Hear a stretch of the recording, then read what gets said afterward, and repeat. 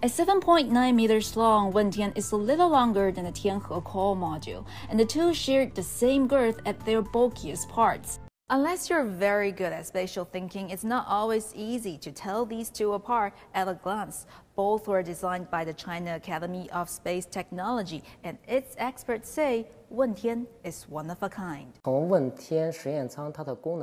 we look at Wentian lab module's tasks, we'll see it's many things in one. For one, it's a control platform for the entire space station. That's Wentian's function as backup for Tianhe, and the key functions are backed up one-to-one. Secondly, it's a lab module, so it's capable of large-scale space experiments both in and outside of Wentian's sealed cabin, and on a greater scale than ever.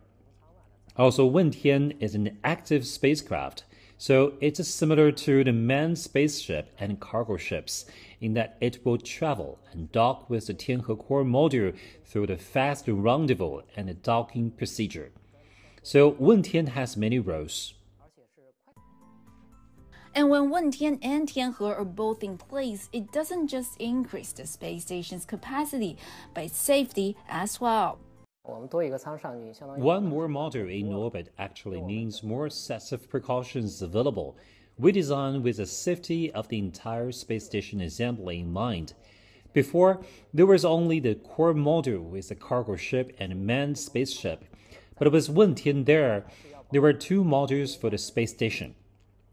Wentian can also handle key functions like energy management, information management, manned environment control, and overall attitude and orbit control.